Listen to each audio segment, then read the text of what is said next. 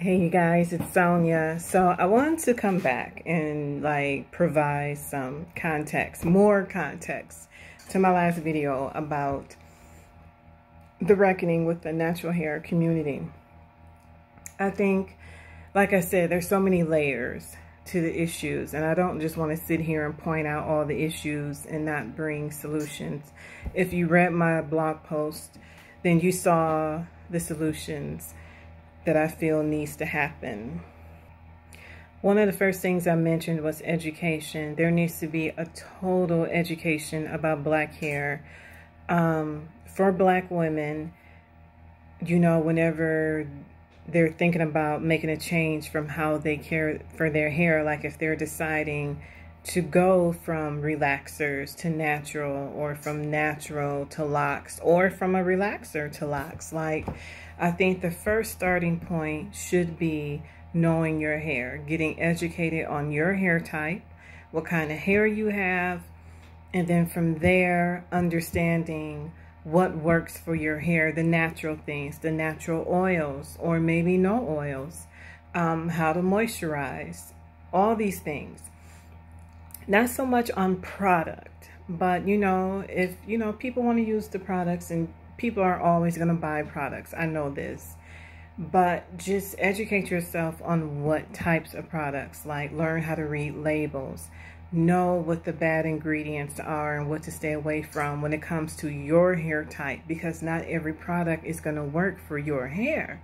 And especially if you have 4C hair, you need to know what works for your hair, and it's a lot of trial and error, but just going in with the mindset knowing products that are catered towards white people hair typically do not work for us, because those products typically strip your hair of oils, natural oils that we need. And there's other things that people need to know before they just jump in and decide, I want to be natural, I want to have locks. There's so much you need to know. And so a big part of educating yourself is you have to be willing to put in the work. You have to be willing to do the work. You can't go to a stylist or a beautician and just tell them, okay, take care of my hair. No, you have a part in this too. You have to do your part. It's not the beautician's job to solely,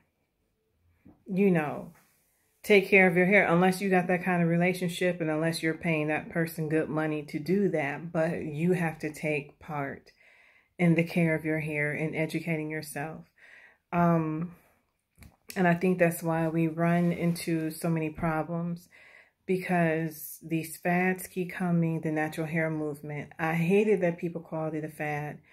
I guess in some sense it was, because a lot of people have left natural hair and gone back to getting relaxers. But now there's this wave of people ditching natural hair again to get relaxers, and now they're documenting these things for social media. You see it on TikTok, Instagram, Facebook. They're doing these things for clicks, for likes, to go viral. And then they're putting out bad information by saying, natural hair just didn't work for me. It was too hard. I hated it. I didn't know what to use in my hair. They're giving all these excuses for going back to chemicals. Oh, relaxer is just easier for me. It's easier for me to comb my hair. It's easier for me to get up and go. They have all the excuses in the book, but all that tells me is that you were never serious about this to begin with. Your intention, you just did something because it was the popular thing to do at the time. You saw everybody else doing it, so, oh, let me try it.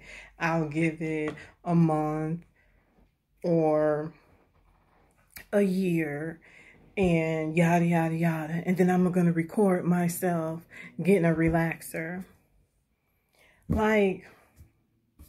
There's a lot of things behind that, because I also see that as a way for people to promote stylists, to promote getting relaxers, to promote this salon. And it's sending out the wrong message to other women who may be thinking about going natural. You know, hearing, oh, it's hard. It's, you know, I didn't feel pretty. I wore wigs. I straightened my hair. You know, it's a lot of bad messaging happening right now. And then also, again, there's this wave of fads of, I'm gonna get locks. Watch me comb out my locks and get a relaxer. Watch me cut my locks off and go bald head and get finger waves. And it's like, everybody's doing things for clicks. They're doing things to go viral. They're doing things for likes. And here we are in the natural hair community. We're just like this. Stagnant. Nothing's being said. Everybody is still promoting products. Everybody is still promoting their way of how to be natural, when really you can't do that. Every head is different. And nobody is really out here correcting, educating, anything. It's like everybody's pushing their own agenda. Everybody's trying to push their way of being natural, their way of caring for their hair, when I really think there just needs to be the basics. A basic way to care for your hair with education. So I don't want to just be here to bash people of how they care for their hair or what they do, but I think everything is intertwined. Like, everything goes together. Wig culture, protective styling. Like, there's pitfalls to all of those things. Like, all of that circles back to money. It's a way for people to make money, and people are making a lot of money under the umbrella of natural hair. And what a lot of people are promoting is garbage. It's garbage. It's not genuine. It's not helpful.